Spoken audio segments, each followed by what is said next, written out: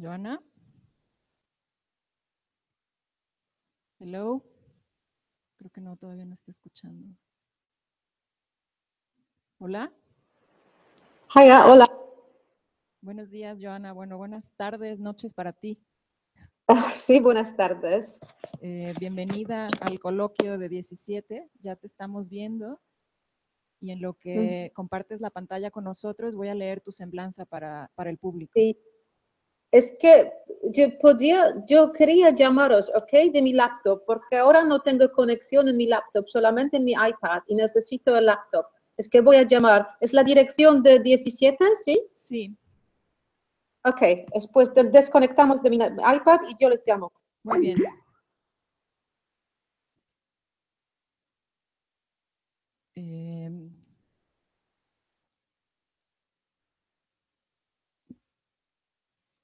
Bueno, pues Joanna Zylinska es escritora, artista y curadora. Su ámbito son los nuevos medios y las tecnologías, la ética, la fotografía y el arte.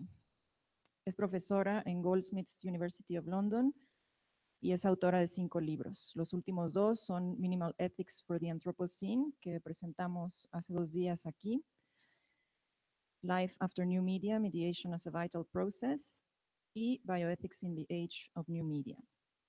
Su trabajo ha sido traducido al chino, francés, alemán, noruego, polaco, ruso y turco. Zylinska combina su escritura filosófica con la fotografía de arte y la curaduría. En 2013 fue directora artística de Transitio, el Festival de Artes Electrónicas del Centro Multimedia del CENART. Junto con Claire Birchall y Gary Hall, lidera el proyecto Living Books About Life, que consiste en una serie de libros coeditados y de acceso abierto que construyen un puente entre las ciencias y las humanidades. En 2011 fue profesora visitante en McGill University en Montreal y en 2014 en la Universidad de Minnesota. Es editora de Culture Machine, revista internacional de cultura y teoría, y curadora del proyecto asociado Photomediations Machine. Recientemente coeditó un libro abierto sobre...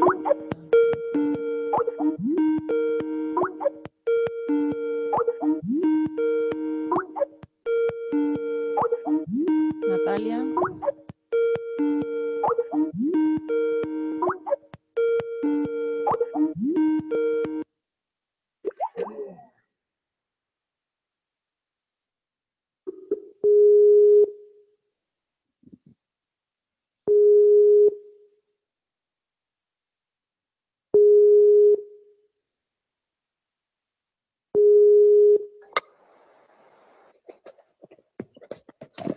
Hola.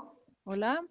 Es que os tengo solamente en mi iPad, pero no sé por qué no puedo obtener la conexión en el laptop y es lo que necesito para compartir la pantalla y mostrar el PowerPoint. ¿Quieres que proyectemos desde aquí las diapositivas? Es que yo preferiría si el laptop trabajara, es que trabajaba perfectamente hace media hora. No sé qué está pasando. Siempre es pasa que yo voy a algo así. marcar de nuevo. Desconectamos y vamos. Ok, entonces vamos a intentar proyectar las diapositivas desde... Una disculpa, siempre pasa esto con la técnica.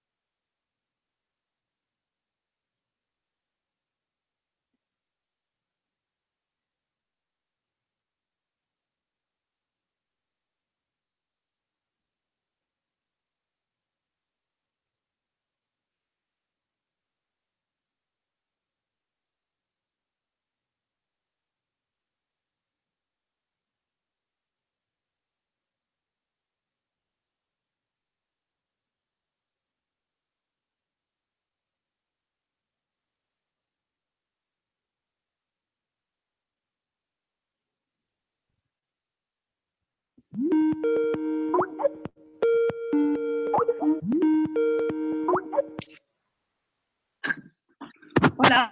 Hola, hola. Hola, hola. Hola, ¿está mejor ahora? Está bien, te escuchamos bien. Ok, ¿podéis verme también o no? La imagen se ve bien, sí, nítida. Ok, Ya, bueno, ya puedes compartir tu pantalla, Joanna.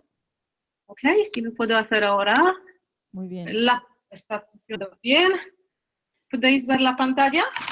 Ahora se congeló la imagen. Tengo que, un momento, tengo que añadir la pantalla. Share screen, start.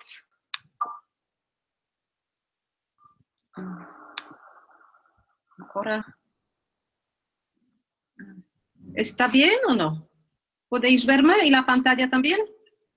Un momento, va lentamente. Esperemos un momento.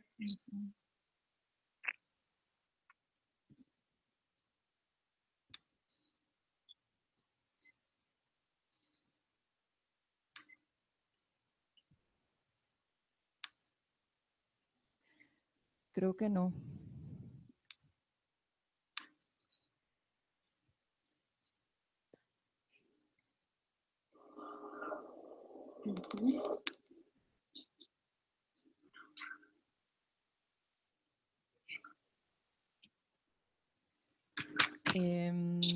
Natalia, y si quitamos la pantalla completa desde aquí.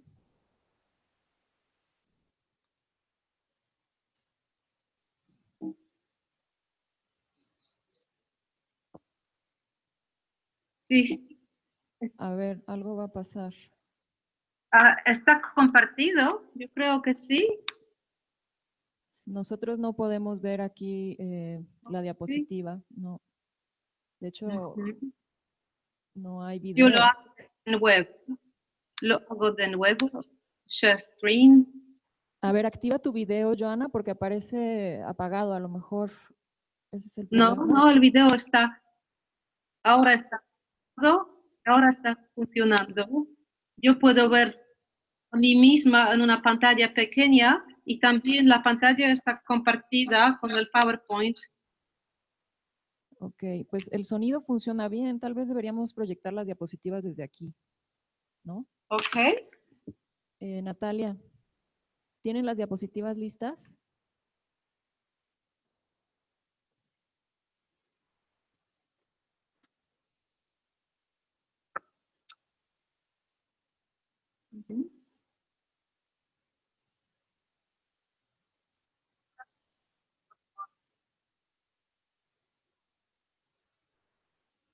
Ok, pues yo tengo 60 diapositivas, pero Gabriela debe tener una copia de mi ponencia con todos los momentos donde los slides aparecen marcados. ¿No lo tenéis? Es que Sí, sí, pero voy a necesitar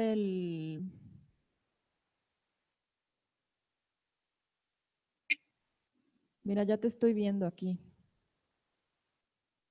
Ok, pues está compartida, yo tengo que quitarlo y hacerlo de nuevo, ¿ok? Ok.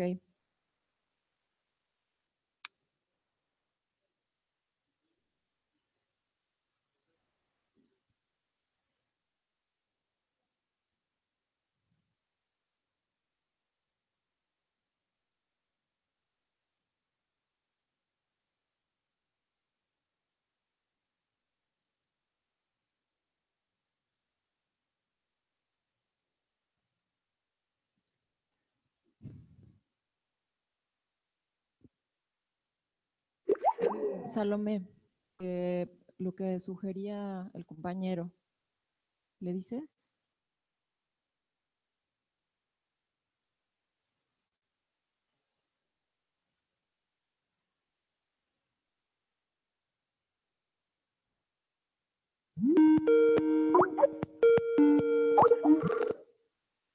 Ok.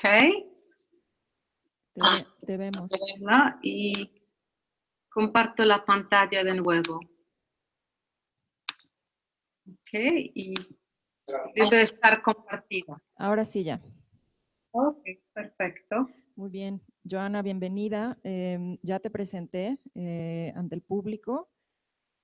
Estoy muy contenta de que hayas aceptado compartir con nosotros los avances de tu trabajo más reciente sobre la fotografía después de la extinción. Entonces, cuando tú quieras, podemos iniciar. Ok, pues muchas gracias y disculpa por todos los problemas técnicos, pero todo está funcionando bien ahora, ¿sí? Sí, ahora sí. ¿Y vas a hacer la traducción, Gabriela? ¿Sí? ¿Cada dos frases? ¿O Cada cómo dos lo frases o cada tres, como tú prefieras. Cada dos enunciados, ¿sí? Ok. Pues comenzamos. Pues muchas gracias. Estoy muy contenta de estar aquí virtualmente. I'm going to speak in English. The title of my talk is Photography After Extinction. What can art do for geology? This talk takes the horizon of extinction as a reference point against which I will think the ontology of photography and its agency. ¿Qué puede hacer el arte por la geología? Esta charla toma el horizonte de la extinción como un punto de referencia para pensar la ontología de la fotografía y su agencia.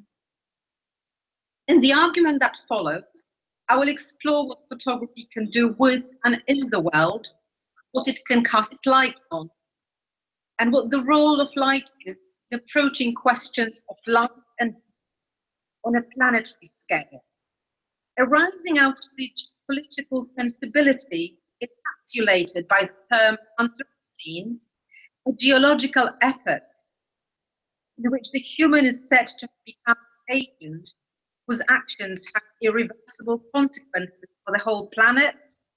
The after extinction designation of my title is not aimed at envisaging a future time when various species, including the one we are narcissistically invested in ourselves, have disappeared. En el argumento que sigue, exploraré lo que la fotografía puede hacer con el mundo y en el mundo, aquello que puede iluminar, y el papel de la luz al aproximarse a cuestiones de vida y muerte en escala planetaria.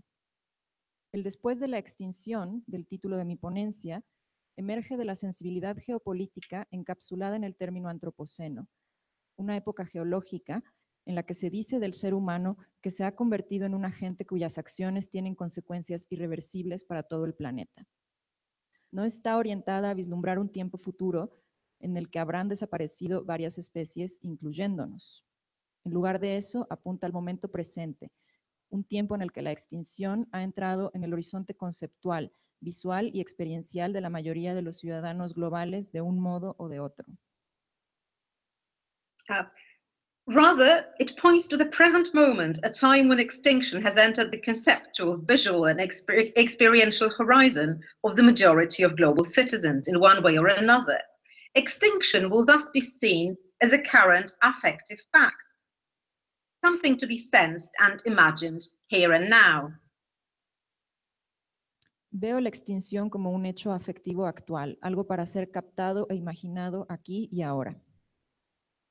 Thinking photography under the horizon of extinction will allow me to draw two temporal lines in the history of this particular medium, one extended towards the past, the other towards the future.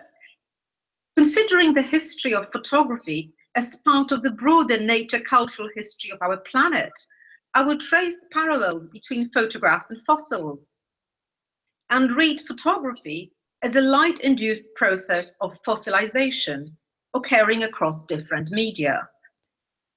Pensar la fotografía en el horizonte de la extinción me permitirá dibujar dos líneas temporales en la historia de este medio particular. Una extendida hacia el pasado y la otra hacia el futuro. Considerando la historia de la fotografía como parte de la historia cultural y natural del planeta, trazaré paralelismos entre fotografías y fósiles y leeré la fotografía como un proceso lumínicamente inducido de fosilización que ocurre en diferentes medios. Seen from this perspective, photography will be presented as containing an actual material record of life, rather than just its memory trace. But I will also go back to photography's original embracing of the natural light emanating from the sun to explore the extent to which photographic practice can tell us something about energy sources and about our relation to the star that nourishes our planet. Perspectiva, la fotografía contiene un registro material de la vida y no solamente una huella de memoria. Pero también retornaré al origen de la fotografía como el abrazo de la luz solar, para explorar la medida en que su práctica puede decirnos algo acerca de las fuentes de energía y de nuestra relación con la estrella que nutre nuestro planeta. Yet in a certain sense, we have always lived in the time after extinction and hence under its horizon. 5 mass extinctions are said to have taken place during the history of our planet, each wiping out significant populations of living beings. Sin embargo, en cierto sentido, siempre hemos vivido después de la extinción y, por tanto, bajo su horizonte. Se dice que 5 extinciones masivas tuvieron lugar en la historia de nuestro planeta y que cada una hizo desaparecer poblaciones importantes de seres vivos. At the same time, extinction is first and foremost a process rather than an event. It's an inextricable part of the natural selection that drives evolution. Indeed, geologists talk about background extinction, a prolonged course of action unfolding across scales of cosmic time, with the average background extinction rate of mammals roughly calculated at 0.25 per million species years. Al mismo tiempo, la extinción es ante todo un proceso. Es parte inextricable de la selección natural que impulsa la evolución. Los geólogos incluso hablan de extinción de fondo, un proceso que se despliega a través de las escalas del tiempo cósmico y del cual la tasa correspondiente a los mamíferos se calcula en 0.25 por millón de años especie. Mass extinctions, of which we are currently said to be awaiting the 6th, can therefore be described as moments of intensification on the timeline of continuous expiratory duration. But even though we've always lived after extinction, extinction didn't enter our conceptual spectrum until the 18th century, when it was brought in to provide an explanation for the existence of fossils, for which no living correlates could be found. Las extinciones masivas, de entre las cuales se dice que esperamos la 6ª, pueden, por tanto, describirse como momentos de intensificación en la línea del tiempo de una duración continua y expiratoria. Pero aunque siempre hemos vivido después de la extinción no entró a nuestro horizonte conceptual sino hasta el siglo XVIII, cuando se utilizó para explicar la existencia de fósiles para los cuales no se encontraba un correlato viviente.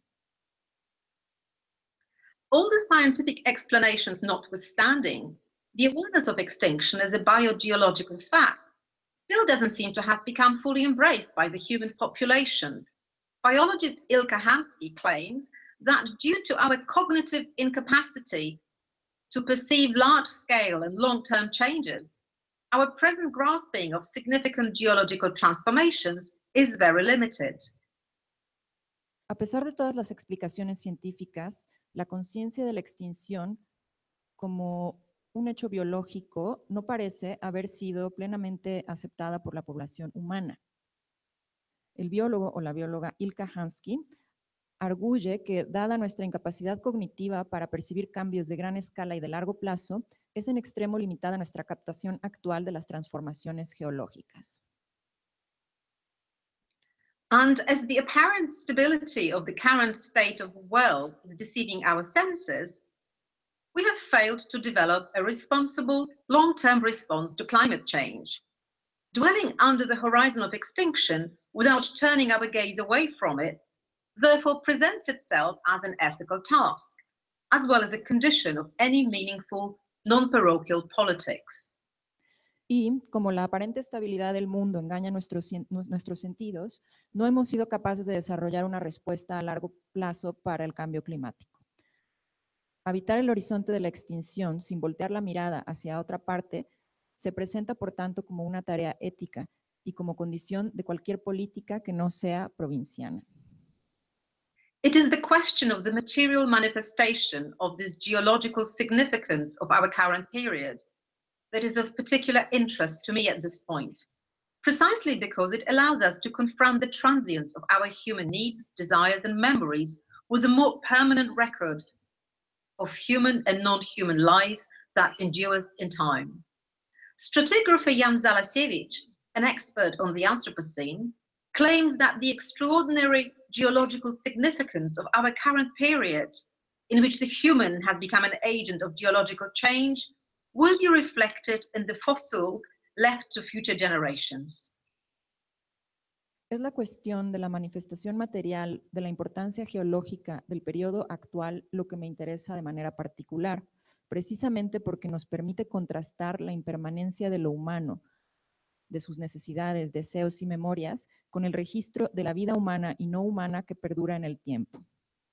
Jan Zalasiewicz, estratigrafista experto en el antropoceno, alega que el extraordinario significado geológico del actual periodo se verá reflejado en los fósiles dejados a futuras generaciones.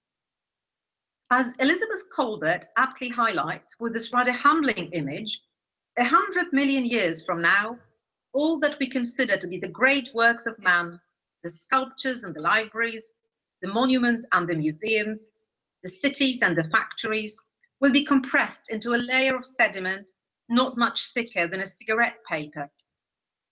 If we think in terms of deep history, we can say that the past leaves an imprint of itself in the rocks, or even though this may perhaps seem like an association too far, that the past photographs itself. Como resalta certeramente Elizabeth Colbert con esta imagen inspiradora de humildad, dentro de 100 millones de años, todo lo que consideramos como grandes obras del hombre, esculturas y bibliotecas, monumentos y museos, ciudades y fábricas, estarán comprimidos en una capa de sedimento no mucho más gruesa que un papel de liar. Si pensamos en términos de historia profunda, podemos decir que el pasado deja una impresión de sí mismo en las rocas, o incluso que el pasado se fotografía a sí mismo, aunque esto pueda parecer una asociación exagerada.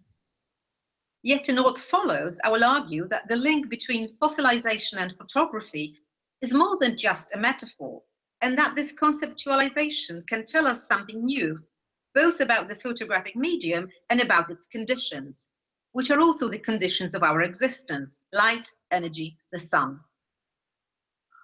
En lo que sigue, argumentaré que el vínculo entre la fosilización y la fotografía es más que una metáfora, y que esta conceptualización puede decirnos algo nuevo acerca del medio fotográfico y también acerca de sus condiciones, que son también nuestras condiciones de existencia: la luz, la energía, el sol. The manner of thinking about media in geological terms inscribed itself in what Jussi Parikka identifies as the wider drive towards geological and geophysical metaphors in media arts and technological discussions.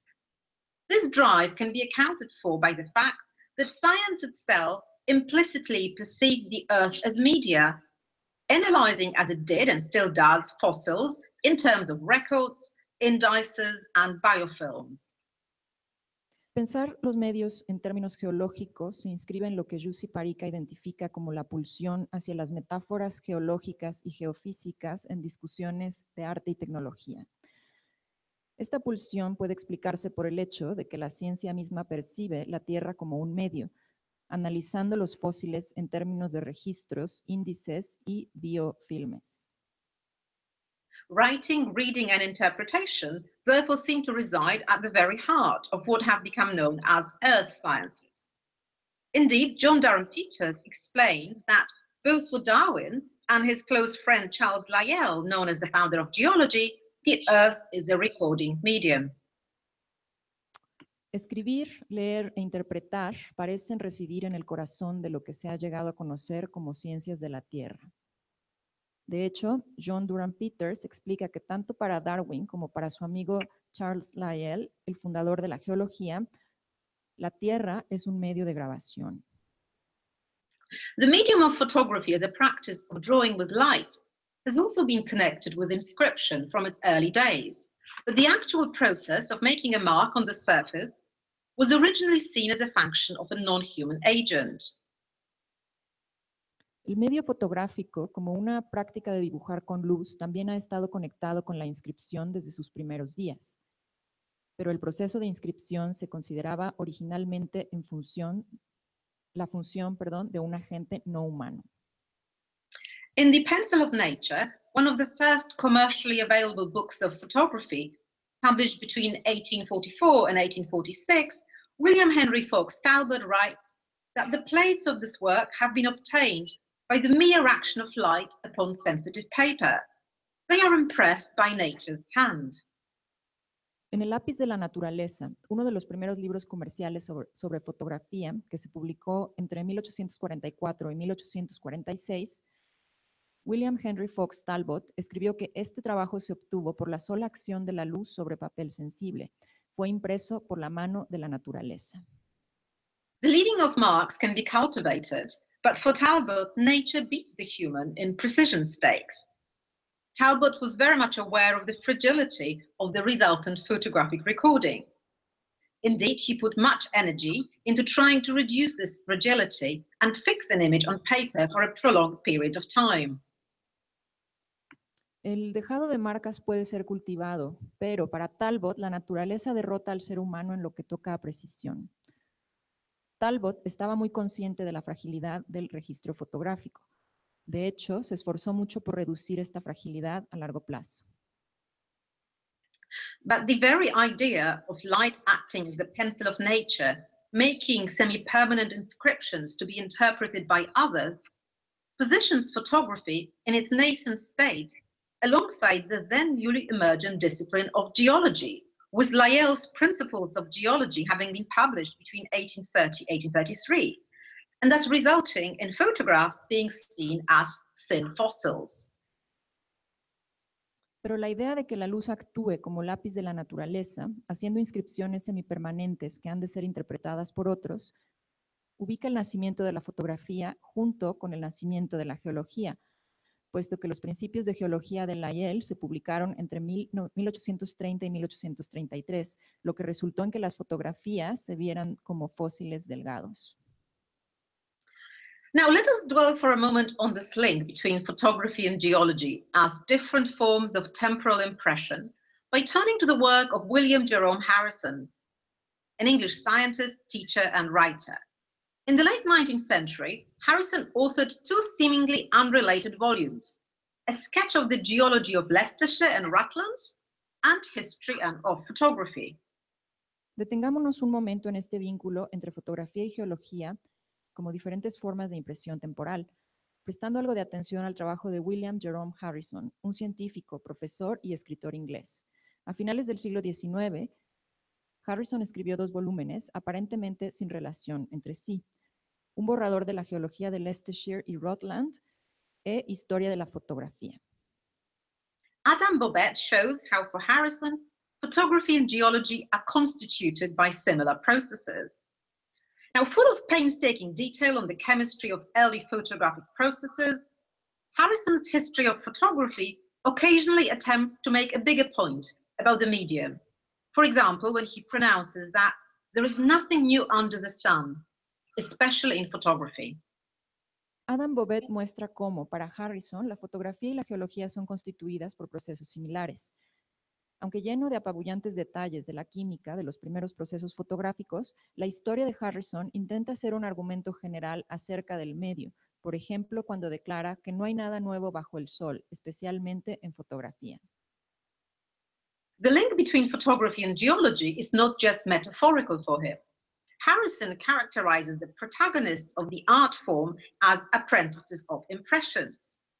According to his assessment, writes Bobet, impressioning is a process as ancient as the tanning of human skin under the sun, or the bleaching of wax by the sun.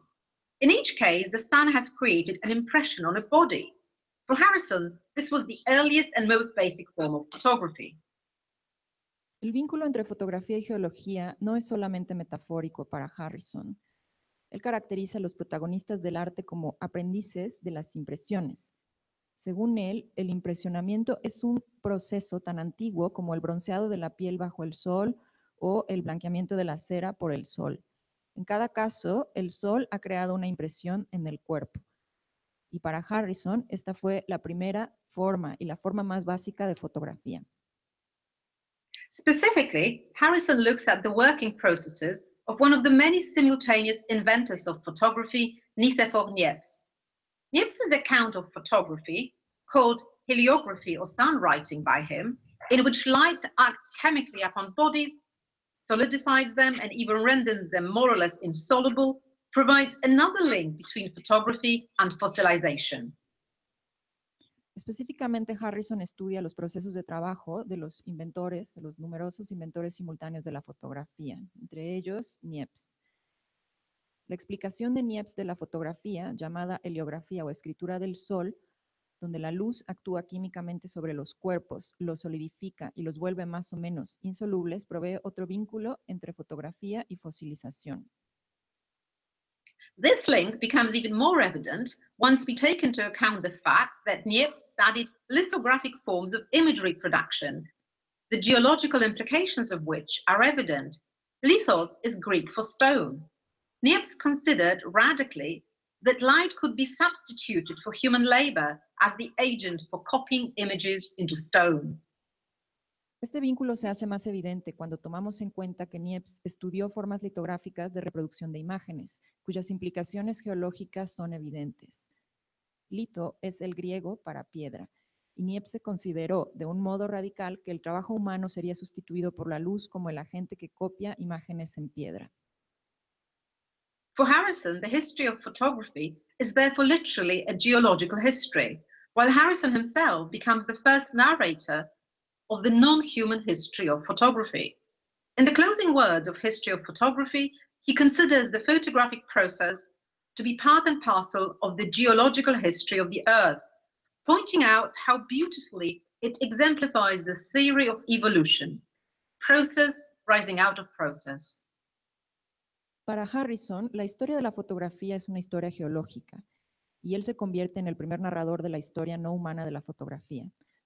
Al final de su libro, considera el proceso fotográfico como parte de la historia geológica de la Tierra, señalando cuán bellamente ejemplifica la teoría de la evolución. Via its links with fossils, photography reveals itself to be also coupled with extinction. In making this link, not only does Harrison pinpoint the non-human element of the photographic inscription, but he also seems to intimate that photography has always been there, in cosmic deep time. It just needed to be discovered and then fixed for a little longer, rather than invented. A través de su vínculo con los fósiles, la fotografía también se muestra relacionada con la extinción. Harrison sugiere que la fotografía siempre ha estado ahí en un tiempo cósmico profundo. Más que ser inventada, tenía que ser descubierta y luego fijada por un poco de tiempo más. If photography and fossilization are both practices of the impression of softer organisms onto harder geological forms, a new process, but instead a modern mediated extension of the ancient long impressioning activity enabled by light, soil, and various minerals. The human element comes into the picture literally as the apprentice to impressions enabled by the technical material apparatus of the camera, plate, chemicals and light. Si tanto la fotografía como la fosilización son prácticas para la impresión de organismos suaves en formas geológicas más duras, la fotografía no es un proceso nuevo, sino una extensión moderna, mediada de la antigua actividad de impresionar llevada a cabo por la luz, el suelo y varios minerales. El elemento humano entra en escena, literalmente como aprendiz de las impresiones habilitadas por el aparato técnico material de la cámara, la placa, los químicos y la luz. This step into deep time on Harrison's part, but also on my part here, is an attempt to go beyond the history of photography as part of human history, one that is primarily driven by human motivations and needs. André Bazin's argument, in which photography, together with other plastic arts, is linked with the practice of embalming the dead as a way of achieving victory over time, can be seen as the key representative of this humanist approach. Esta incursión en el tiempo profundo que comparto con Harrison intenta ir más allá de la historia humana de la fotografía. El argumento de André Bazin en que la fotografía, junto con otras artes plásticas, está vinculada con la práctica de embalsamar a los muertos como una forma de obtener la victoria sobre el tiempo, es paradigmática de este abordaje humanista. No text made this link more explicit than the celebrated Camera Lucida by Roland Barthes. Barthes' book is a meditation on the death of his mother, prompted by seeing a photograph of her, and more broadly, on images as affective devices that become placeholders for melancholia and mourning. Nadie hizo esto tan explícito como Roland Barthes, cuya cámara lucida es una meditación sobre la muerte de su madre detonada por una fotografía, y más ampliamente sobre las imágenes como soportes afectivos de la melancolía y el duelo. Yet this narrative ends up confining photography to a permanent struggle against death. Telling a deep history of photography as part of the history of the earth, the way I'm attempting to do it here, a history that transcends human desires and needs, can allow us to outline a different approach to the photographic medium and process. If we recognize that the earth is a source of invention through the entanglements of form and matter, while the sun is a source of energy and ultimately life on this earth, we can read photography as partaking of their vibrant and life-giving rather than just life-conserving properties. Esta narrativa termina confinando a la fotografía en una lucha permanente contra la muerte. En cambio, contar una historia profunda de la fotografía como parte de la historia de la Tierra puede permitirnos bosquejar una aproximación distinta al medio y al proceso fotográfico. Si reconocemos que la Tierra es una fuente de invención a través del enredamiento de forma y materia, mientras que el Sol es una fuente de energía y vida en este planeta, podemos entender la fotografía como algo que participa de las propiedades creadoras y no solamente conservadoras de esas fuentes. From the perspective of cosmic time, fossilization can therefore be seen not just as the preservation of life, but also as the transmission of its evolutionary principle. To try, together with Claire Colebrook, to imagine a species after humans reading our planet and its archive. If they encounter human texts, ranging from books to machines to fossil records, how might new views or theories open up? Desde la perspectiva del tiempo cósmico, la fosilización puede ser vista, por tanto, no solo como la preservación de la vida, sino también como la transmisión de su principio evolutivo. Viene entonces al caso intentar, junto con Claire Colebrook, imaginar una especie, después de los humanos, leyendo nuestro planeta y su archivo. Si encuentra textos humanos, desde libros y máquinas hasta registros fósiles, ¿cómo es que se abrirían nuevas visiones o teorías? One attempt to envisage such an archive was recently undertaken by photographer Hiroshi Sugimoto in the exhibition Lost Human Genetic Archive, held at the Palais de Tokyo in Paris in 2014. Incidentally, the concept of fossilization underpins the whole of Sugimoto's oeuvre.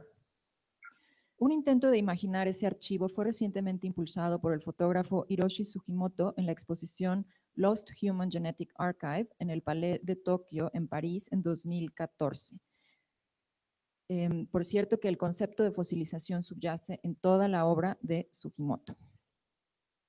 Lost Human Genetic Archive presents the visitor with a rich collection of objects. Placed somewhere between Dante's Inferno and an enormous toy shop, there are both Barbie dolls and sex dolls on display. The basement of Palais de Tokyo presented a Wunderkammer for the age of extinction, in which new things popped up from around every corner on their way to go with a bang. Lost Human Genetic Archive se presentaba como una rica colección de objetos situada en algún lado entre el infierno de Dante y una sexojuguetería enorme. El sótano del Palais se convirtió en un gabinete de curiosidades para la era de la extinción. Yes, we are all going to die. Sugimoto, the roguish curator of doom, seemed to want to remind us, but what a blast we've had. And yet, he frowned, look what a mess we've made. This dual emotion of playfulness and melancholia was conveyed by the conflicting visuality of the setup. The visitors wandered round corrugated metal-like, maze-like structure to be constantly presented with amazing objects. Fossils from the Cambrian to the Eocene, one of Sugimoto's own seascapes, astronauts' poo. Sí, vamos a morir. Parecía querer recordarnos Sugimoto, el curador de la fatalidad, pero qué bien lo hemos pasado. Esta dualidad de diversión y melancolía era transmitida por la visualidad conflictiva del montaje. Los visitantes deambulaban en torno a una estructura laberíntica de metal corrugado para ser constantemente fascinados por objetos entre los cuales había fósiles de distintos periodos y obras del propio Sugimoto. Y heces de astronautas. In a variation on the trope of the sublime in art, whereby the work evokes pleasure and pain for aesthetic as well as moral effect, Sugimoto mischievously declared, "Imagining the worst conceivable tomorrows gives me tremendous pleasure."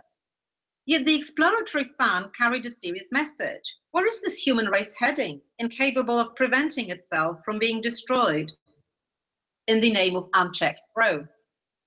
En una variación del tropo de lo sublime, donde la obra de arte provoca placer y dolor con efectos estéticos y morales, Sugimoto declaró de un modo travieso: imaginar el peor de los futuros posibles me produce un placer tremendo. No obstante, su mensaje era serio. ¿Hacia dónde se dirige esta raza humana incapaz de impedir su propia destrucción en el nombre de un crecimiento desregulado? Alexa Horachowski's visually restrained project, Club Disminución, instigated during her residency at Casa Poli in Chile, offers an interesting counterpart to Sugimoto's opulent archive. Club Disminución takes to the task the modernist dream of an ideal society which was to be achieved thanks to the developments in technology and engineering. El proyecto Club Disminución de Alexa Horachowski, producto de una residencia en Casa Poli en Chile, ofrece un contrapunto interesante a la opulencia del archivo de Sugimoto. Cuestiona el sueño moderno de una sociedad ideal alcanzada por medio de desarrollos científicos y tecnológicos. Casa Poli, minimalist cement cube, stands on a jagged cliff overlooking the Pacific. The artist polluted this white modernist masterpiece with objects and materials found outdoors: rubbish, fossils, kelp. Casa Poli, un cubo de cemento minimalista, se erige sobre un acantilado a orillas del Pacífico. La artista contaminó esa obra con objetos y materiales encontrados: basura, fósiles, algas. Kelp, or cochayuyo, as it's known in Chile, is a shore seaweed that resembles a thick cable and that arranges itself into unusual quasi-sculptural tangles. Attracted to its rubbery texture and its strange beauty, in the early stages of the project, Horachowski started collecting the plant in large amounts and then hanging it in various places in the white cube of Casa Poli. Cochayuyo as a plant that could easily pass for a technological object thus became an inspiration for her to interrogate the intertwining of nature and culture, extinction and obsolescence. Lo que en Chile se conoce como cochayuyo es un alga que parece un cable grueso y que al enredarse adopta formas escultóricas muy extrañas.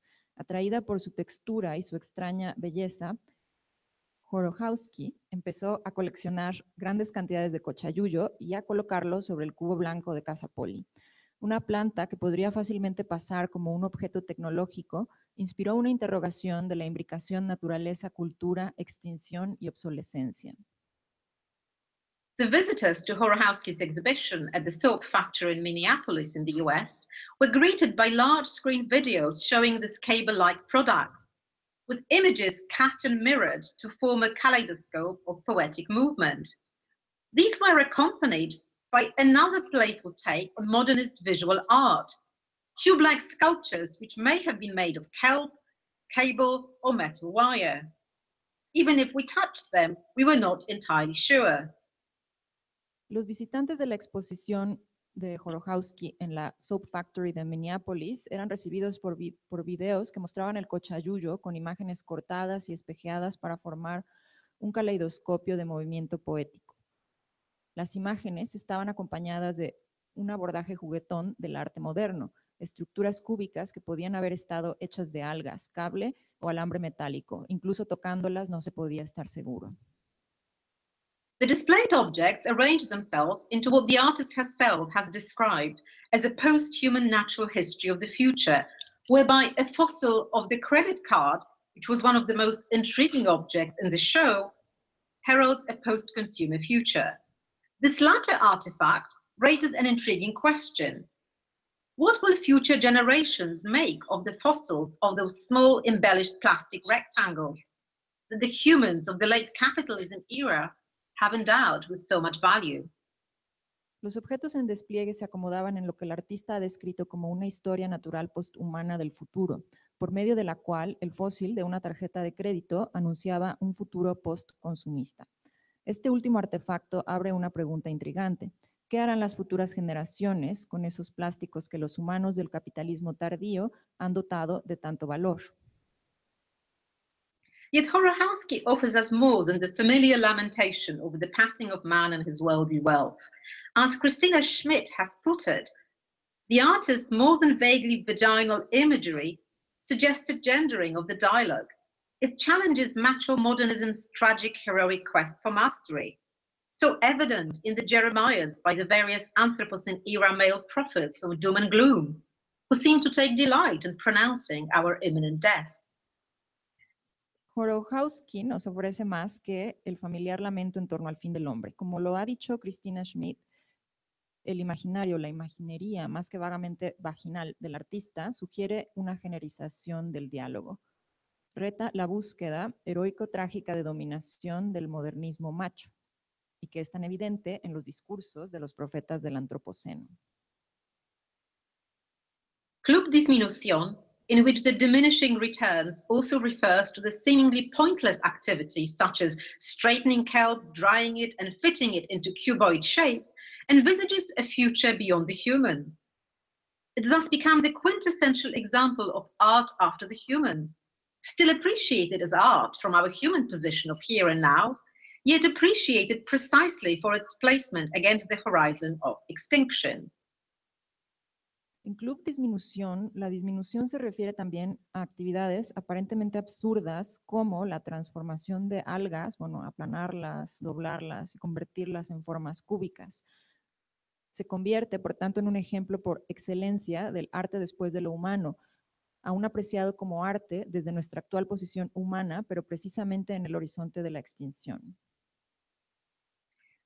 In its playful reflection on the passage of time, the work seems to be encouraging the United States to join the club of formerly great nations and have-beens who lament the waning of past glories.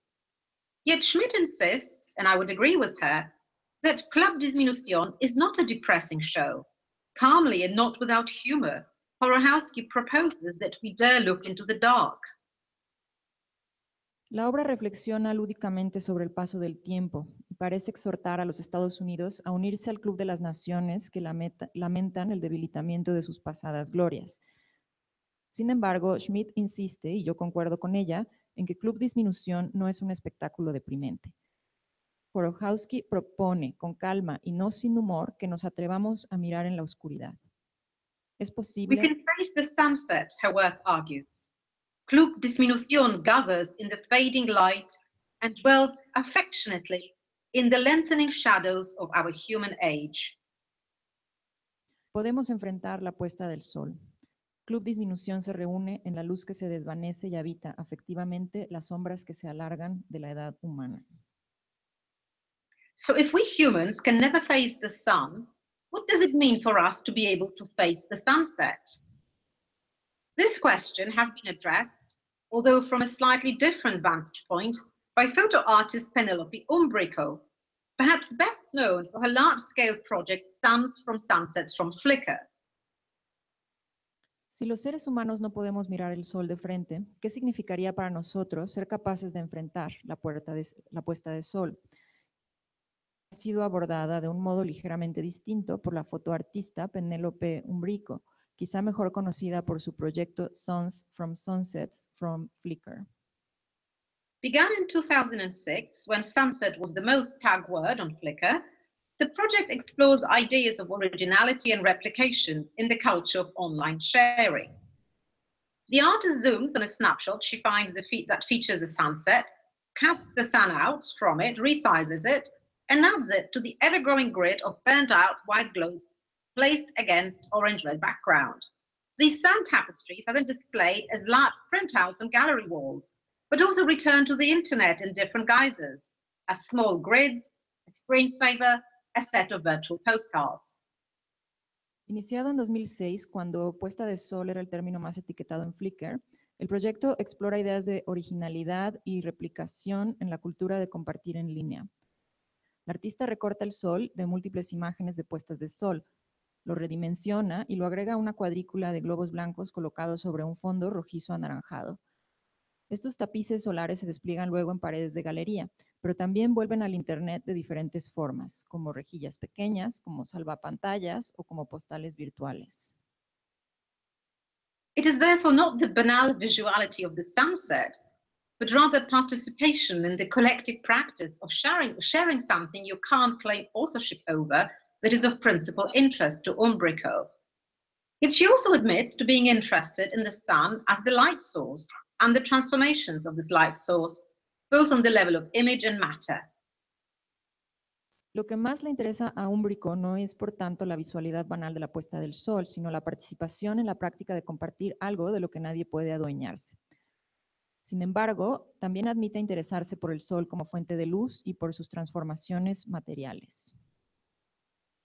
Alongside her exploration of the digital environments, Umbrico's concerns are aligned with the traditional perception of photography as a practice of drawing with light, and with the energetic transformations its geological actions undergo on the internet. In what sounds like a playful rebuttal of the more solemn tenor of certain philosophical propositions about the death of the sun, Umbrico proposes that the sun is dead, but we make our own light, and then goes off to rephotograph the sun from Flickr as displayed on the screen with her iPhone, and to explore the new light effects produced in the process. Su exploración de los ambientes digitales corre en paralelo con su atención a la percepción tradicional de la fotografía como una práctica de dibujar con luz y a las transformaciones energéticas que sufre en Internet esta acción geológica. En algo que suena como una refutación de las proposiciones filosóficas más solemnes acerca de la muerte del sol, Umbrico declara que el sol está muerto, pero nosotros hacemos nuestra propia luz, y luego procede a refotografiar con su iPhone los soles de Flickr tal y como se despliegan en la pantalla, y a explorar los nuevos efectos lumínicos producidos en el proceso.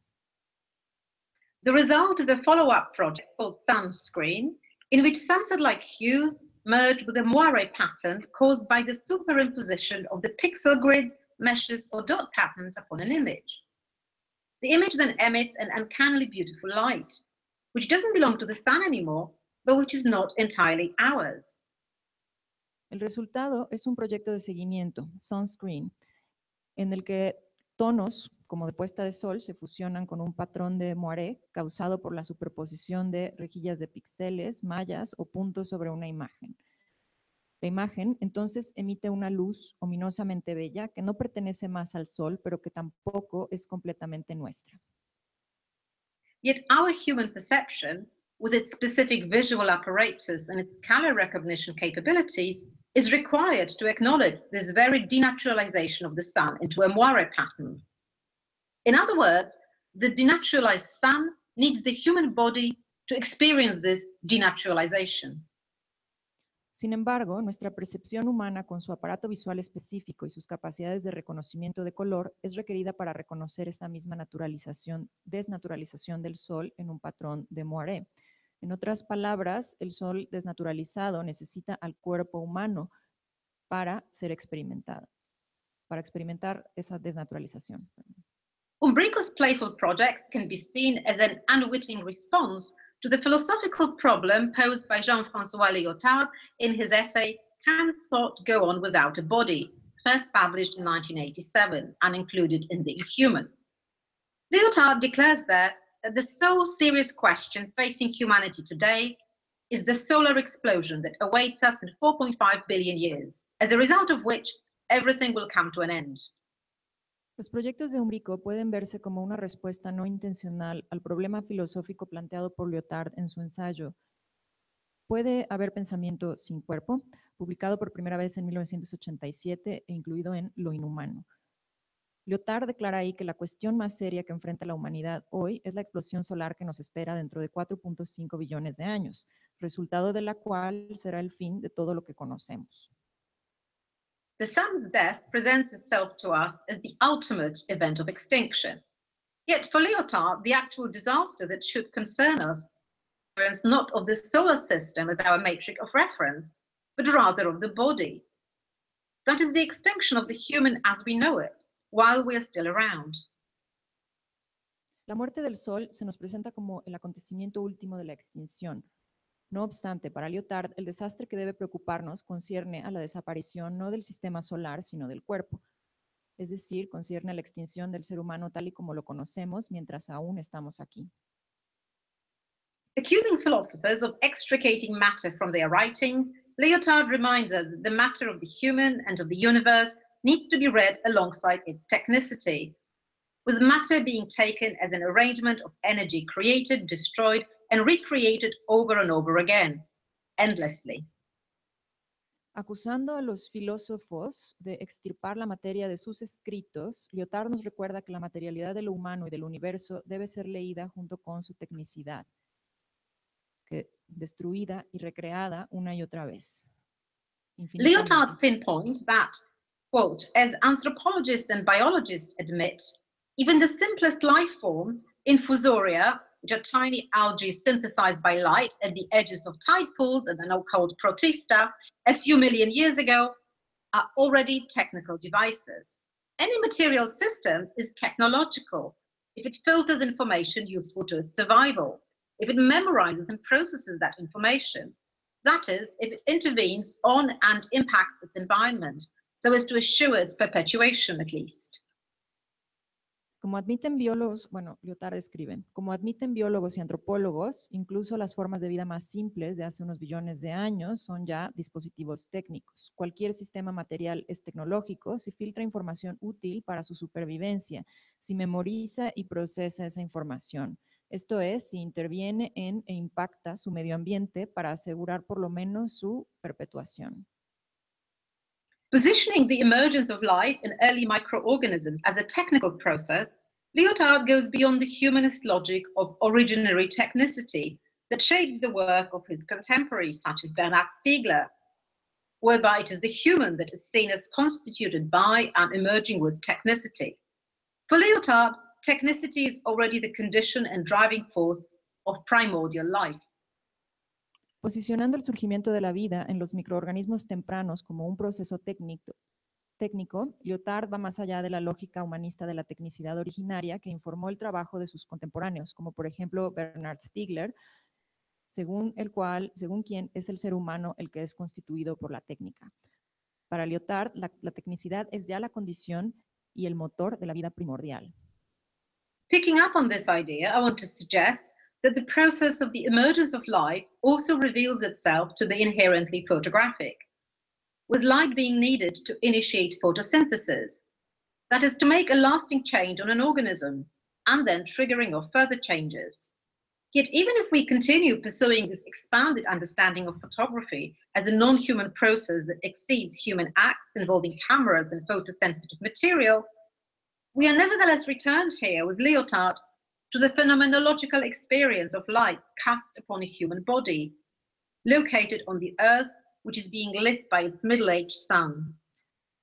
A partir de esta idea quiero sugerir que el proceso de emergencia de la vida también se muestra como inherentemente fotográfico, con la luz siendo necesaria para la fotosíntesis y detonando cambios en el proceso evolutivo.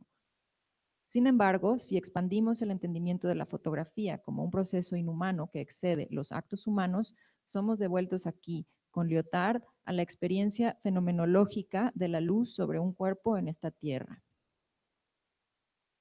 Indeed, for Lyotard, corporeality is the condition of knowledge, but also of the phenomenological experience that enables openness, generativity, and generosity, and that allows for the transmutation of the technical action of information transfer into an ethical act. De hecho, para Lyotard, la corporeidad es la condición del conocimiento, pero también la experiencia que permite la apertura, la generatividad y la generosidad, lo que a su vez permite la transformación de la acción técnica en acción ética. This returns us to the issue of the human's inability to face the sun, yet still having to take on the task of facing the sunset. The death of the sun, the universe, and ourselves is repositioned here from an ontological to an ethical-political problem. Esto nos devuelve a la cuestión de la incapacidad humana para mirar de frente el sol y pues, la necesidad de enfrentar la puesta del sol. La muerte del mundo, del universo y nuestra propia muerte se reposiciona aquí de un problema ontológico a un problema ético-político. It's because being able to face the sunset also means coming to terms with the problem of energy and of the depleting resources, not just from the solar domain, but also from the terrestrial, or more specifically subterranean realm. Being able to share the sunset in the Obrico manner hints at the possibility of thinking, even if yet not actually implementing, a more generous, less exploitative mode of engaging with those resources. Esto porque ser capaces de enfrentar la puesta del sol también significa reconciliarse con el problema de la energía y de la destrucción de los recursos solares, terrestres y subterráneos. Ser capaces de compartir la puesta del sol a la manera de Úmbrico hace un guiño a la posibilidad del pensamiento, de pensar si no es que implantar un modo más generoso, menos explotador de relacionarse con esos recursos. And it's precisely the mismanagement of energy sources as fossil fuels by the human that is referenced as one of the symptoms of the Anthropocene, a state of events that has resulted in the change of the composition of the atmosphere, and thus in the alteration of the nature of light that reaches us through it. Facing the sunset is therefore a way of suspending what Finnish philosopher Tere Vaden has called fossil sense, an assumption that because things have been a certain way for the last 150 years, with the intertwined logic of economic growth and fossil fuel exploitation shaping our modern ways of life, they will always be this way. Es precisamente la mala administración de las fuentes de energía como combustibles fósiles por parte del humano lo que es referido como síntoma del antropoceno, un estado de cosas que ha resultado en un cambio en la composición de la atmósfera y por tanto en la naturaleza de la luz que nos llega a través de ella. Enfrentar la puesta de sol es entonces un modo de suspender lo que el filósofo finés Tere Vaden ha llamado el sentido fósil, o la presuposición de que, dado que las cosas han sido de cierta manera durante los últimos 50 años, serán así para siempre. Fossil sense is therefore actually nonsense. It involves a forgetting of the deep time of history, fueled by myopic self-interest and species narcissism. The modern human is himself fossil-fueled, with the very core of not just his physical, but also economic and socio-political identity being shaped by hydrocarbons. El sentido fósil es, por tanto, un sinsentido. Implica un olvido del tiempo profundo de la historia, alimentado por un interés miope y un narcisismo de especie. El ser humano moderno se alimenta de fósiles con el núcleo mismo de su identidad física, económica y sociopolítica, estando informado por hidrocarburos. While our own bodies are made of the same star stuff, they now also carry a record of industrially processed hydrocarbons, shards of coal, remnants of oil. We have thus become a photograph and a fossil of our way of life. Mientras que nuestros cuerpos están hechos de la misma materia, también cargamos ahora con un registro de hidrocarburos industrialmente procesados, carbón, petróleo. Nos hemos convertido en fotografía y fósil de nuestro modo de vida.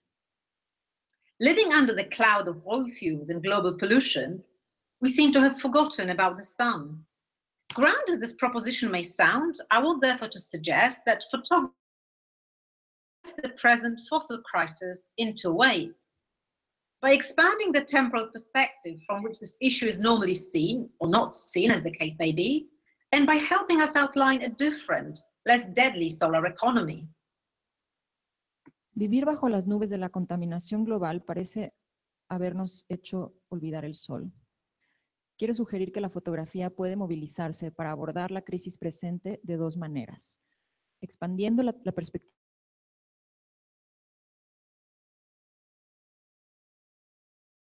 solar diferente, menos mortífera. Some claim that it can most easily undertake this task by serving as a record of the terrible damage done to the environment.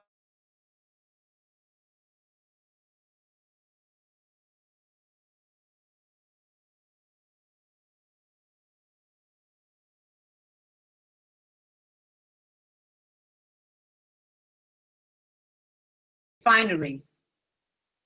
Algunos arguyen que el modo más fácil de emprender esta tarea es documentando la devastación ambiental. Pensemos, por ejemplo, en la serie Oil de Edward Burtynsky, que despliega enormes imágenes de campos petrolíferos en Azerbaiyán, Estados Unidos y Canadá, pilas de llantas quemadas en California y refinerías. This kind of representational art visualizes the environmental destruction and our damaging relationship to various sources of energy, including the sun. Yet there is also a danger that such images will actually perpetuate the act of forgetting about the sun, with aesthetic acting as an anesthetic against the urgency of the environmental situation. As the increasing proliferation of images of disaster and suffering in various media testifies, there is no evidence for perception being a trigger for moral action. Indeed, visual oversaturation may actually lead to non-action. Este tipo de arte representacional visualiza la destrucción ambiental y nuestra relación destructiva con varias fuentes de energía. Sin embargo, también hay peligro de que tales imágenes perpetúen el acto de olvidar el sol, con la estética operando como anestesia contra la urgencia de la situación ambiental. Como podemos observar ante la creciente proliferación de imágenes mediáticas del desastre y el sufrimiento, no hay evidencia de que la percepción detone acciones morales. En realidad, la saturación visual puede paralizar la acción.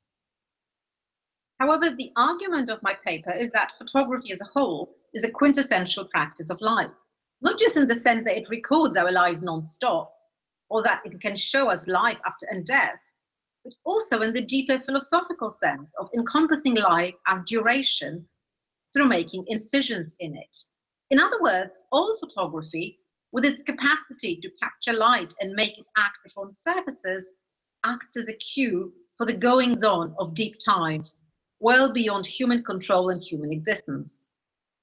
Sin embargo, mi argumento es que la fotografía es una práctica vital por excelencia, no solo en el sentido de que registra nuestras vidas o de que puede mostrarnos incisiones en la vida entendida como duración. En otras palabras, toda la fotografía, capacidad para capturar la luz y hacerla actuar más allá del control de la existencia humana. Anti-Salminen goes so far as to suggest that in the fossil nihilist age, photography acts as a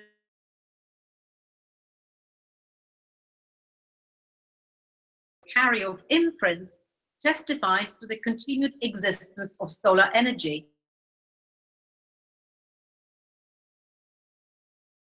Anti-Salminen va tan lejos como sugerir que en la era fósil nihilista la fotografía actúa como un recordatorio del sol y por tanto de la vida misma. El de impresiones es testigo de la continuada existencia de la energía solar. Rhetorically placing photography under the horizon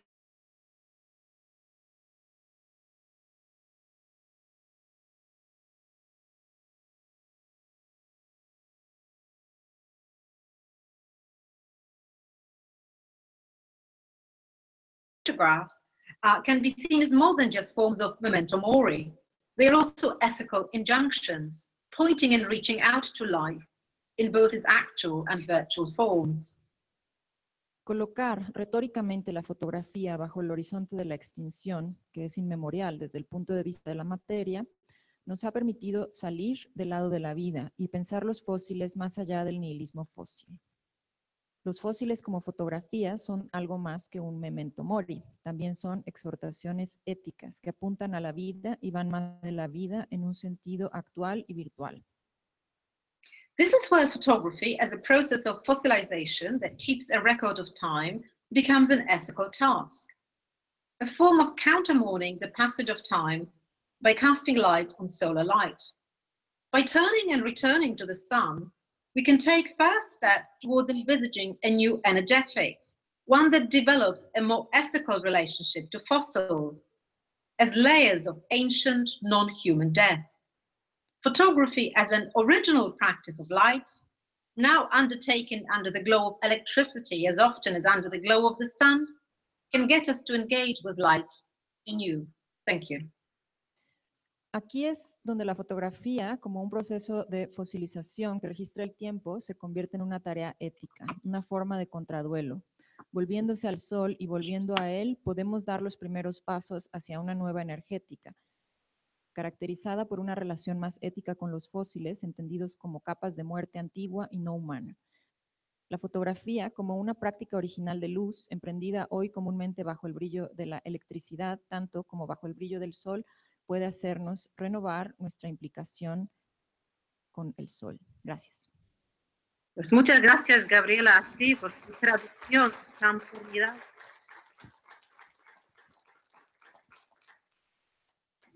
¿Sí escuchaste los aplausos, Joanna? Sí, sí. Muchas gracias. Vamos tardísimo, pero yo creo que pues, valdría la pena hacer al menos una o dos preguntas, ¿no? Para Benjamín. Tres preguntas.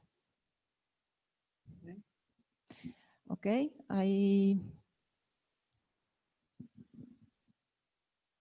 Danos un segundito, Joanna, estamos pasando el micrófono. Está bien. Ellas dos, sí. Hola, muchísimas gracias. Voy a tratar, hacer un esfuerzo por articular mis ideas. La verdad hubiera querido tener unos 30 minutos para preparar algo, porque me ha hecho pensar un montón de cosas diversas. ¿Puedo hablar en castellano y tú le vas a traducir? Joanna, Pues ¿escuchas bien? voy a intentar responder en español, pero vamos a ver cómo va. Perfecto. A ver,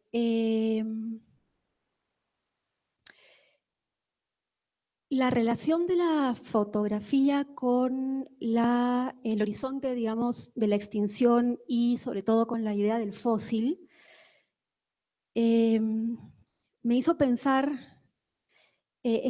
tú mencionas en un momento que la extinción no es un evento, sino es un proceso, ¿no?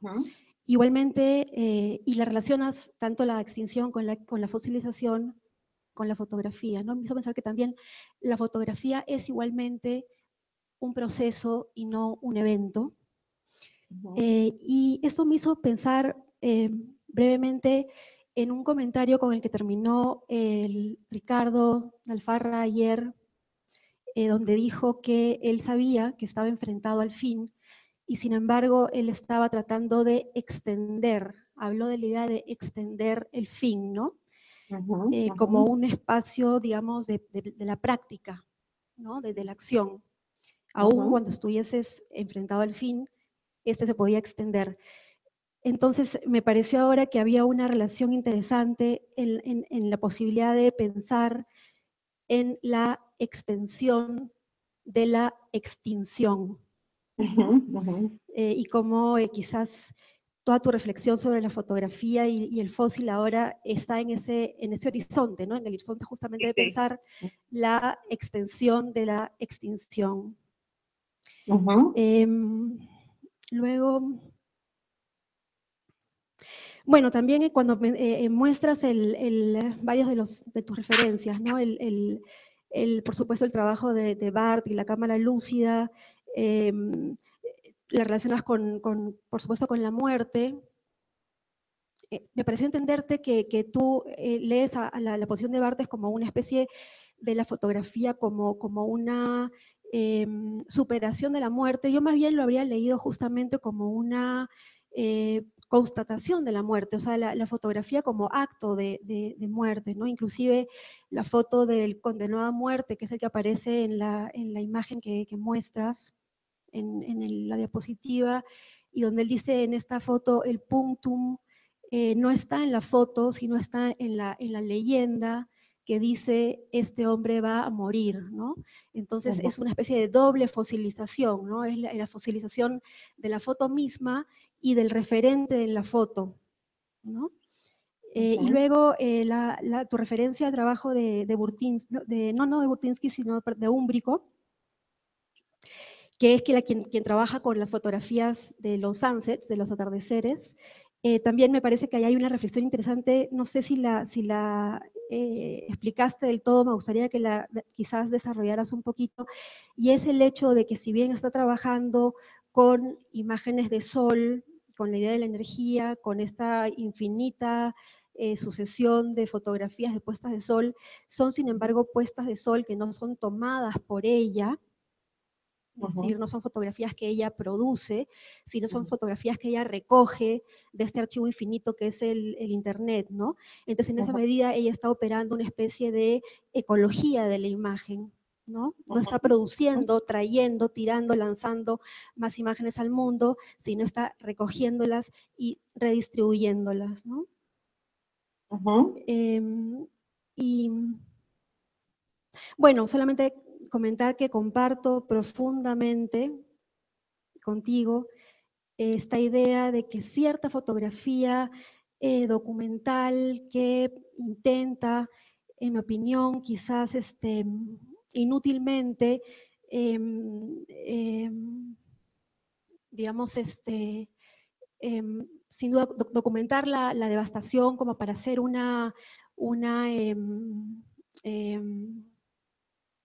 no encuentro la palabra ahorita, como para, digamos, hacer una demanda, ¿no? de atención sobre el problema, lo que termina haciendo en muchos casos es una anestesia, ¿no?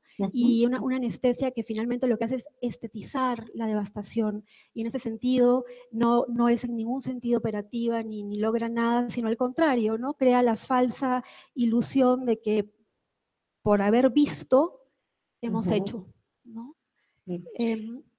Sí, ok. Pues muchísimas gracias por tus comentarios tan profundos. Joanna, y responder brevemente.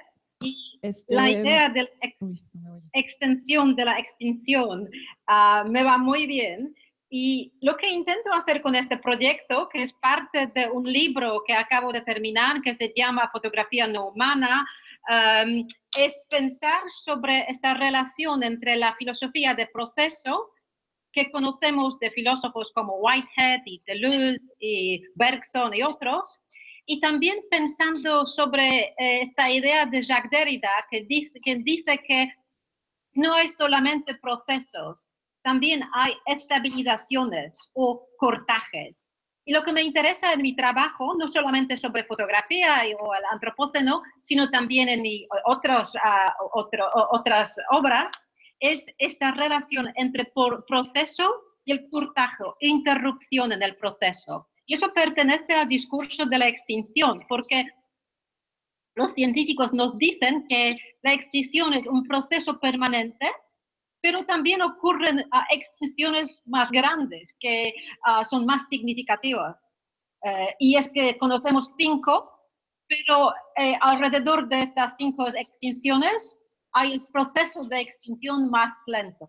Y eso es lo que me interesa, este dualismo que no es un dualismo dialéctico, sino que es una relación entre cosas. Y para mí la fotografía, que también literalmente hace cortes en la duración del tiempo, en medios diferentes materiales, nos ofrece la posibilidad de pensar esta relación entre la duración y el corte, la duración y el proceso cuando algo para.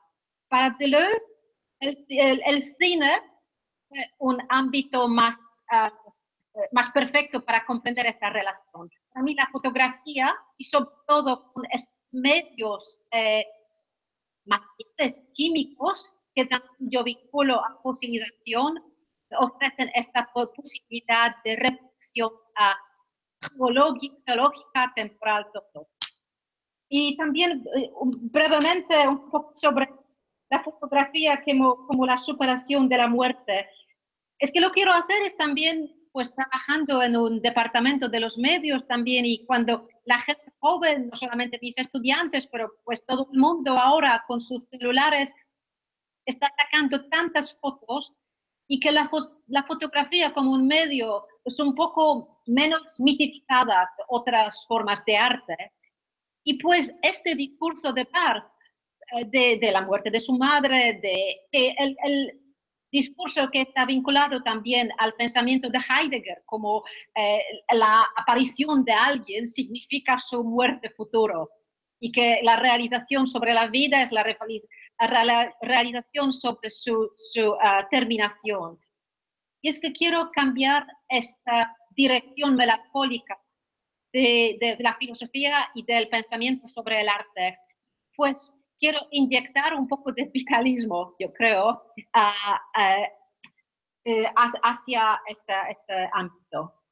Pues, y sí, sobre Úmbrico, y claro que estoy pensando sobre la ecología de la imagen, pero lo que me interesa también es esta relación entre la ecología de la imagen y la ecología en el sentido más literal, como la ecología, como el medio ambiente, nuestra relación no solamente con nuestros medios, sino también con nuestro medio ambiente, con la tierra, con el sol, con el agua, con cosas así. Gracias, Joanna. Vamos a tomar 2 preguntas más solamente porque no podemos extendernos y le pido a las personas que hagan sus preguntas que sean lo más breves y precisas que puedan ser. Gracias. Gracias, Gaby. Gracias, Joanna. Joanna, a mí me interesa tratar de desmontar los sistemas de percepción. De alguna manera pienso que tú estás en un registro entre lo óptico y lo áptico. Me parece que si bien la fotografía está tradicionalmente relacionada con lo visual, hemos olvidado esta parte material, matérica, táctil. Entonces, no solo pensar la imagen, sino la materialidad de la imagen, aunque sea luz. La luz tiene una materialidad y tiene una implicación perceptiva, corporal, significante. Y cuando tú estuviste describiendo esta casa en Chile, describiste estas algas y dijiste que las teníamos que tocar para saber si eran vivas o no. Lo táctil, lo áptico está directamente relacionado con la vida. Entonces, quería saber si este lugar entre de la fotografía podría leerse como un desmontar este sistema de percepción y relacionarlo con lo vital, que es lo que tú estás comunicando.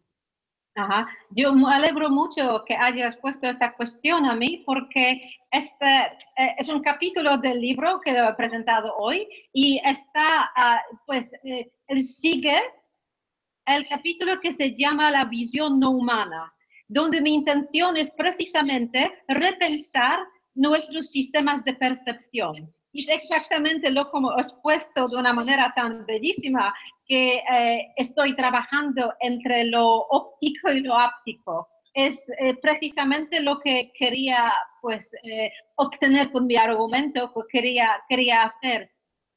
Y tenemos que comenzar, yo creo, y pues no soy la única que lo dice, que tenemos que comenzar por investigar nuestra relación a la perspectiva y el modo perspectival de la percepción.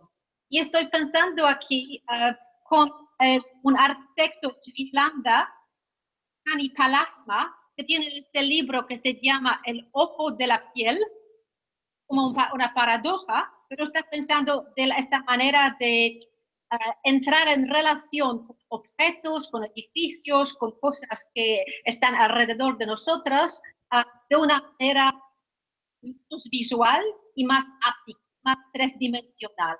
Y pues, y la visión de mi proyecto sobre la fotografía no humana es ofrecer otros modos de ver al mundo y ver a nosotros.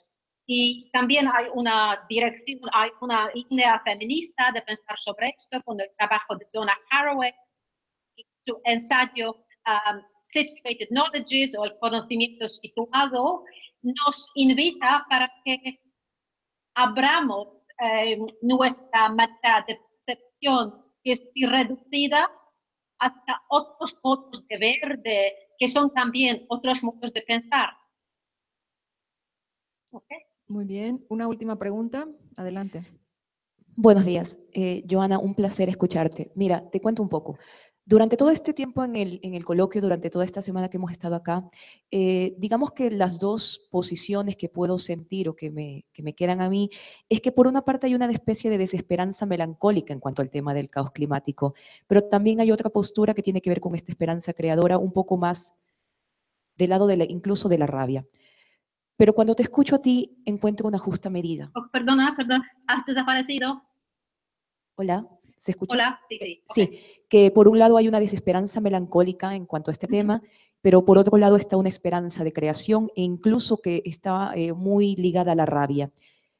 Pero cuando yo escucho tu ponencia, cuando veo tu trabajo, siento que hay este punto medio que podríamos llamar un fulgor de la derrota, este brillo ante el ocaso. Entonces, lo que yo te quería preguntar, más que nada quería escucharte, es cómo iluminar la mirada para enfrentar el ocaso.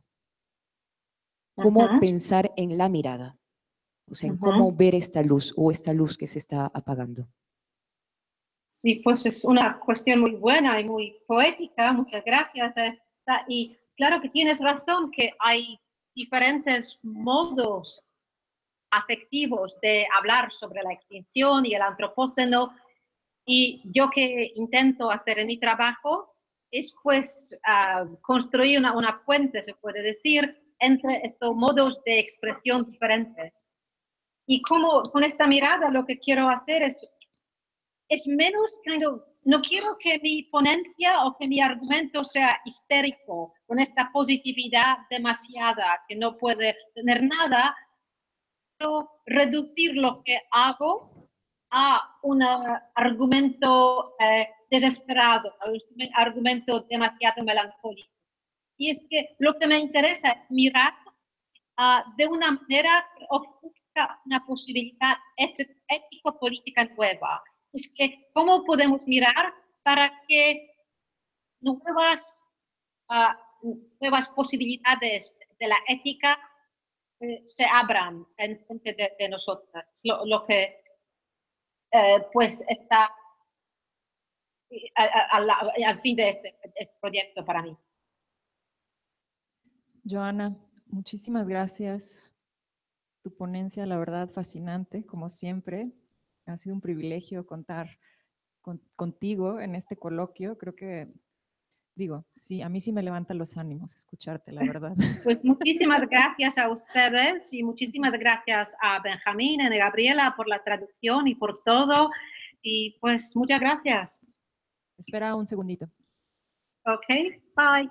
Nada, Joanna, soy Benjamín. Te quiero agradecer también personalmente por tu maravillosa ponencia sublime y que recoge muchísimos hilos importantes de lo que hemos estado trabajando, no solo en estos días, sino anteriormente.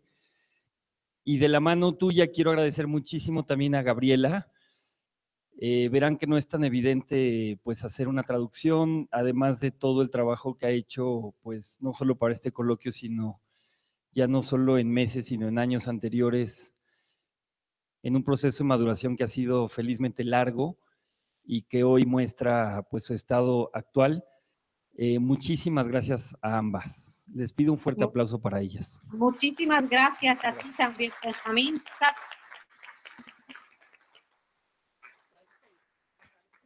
Un honor para mí hacer cosas con ustedes. Pues muchas gracias a ustedes. Bueno, un gran abrazo y hasta pronto.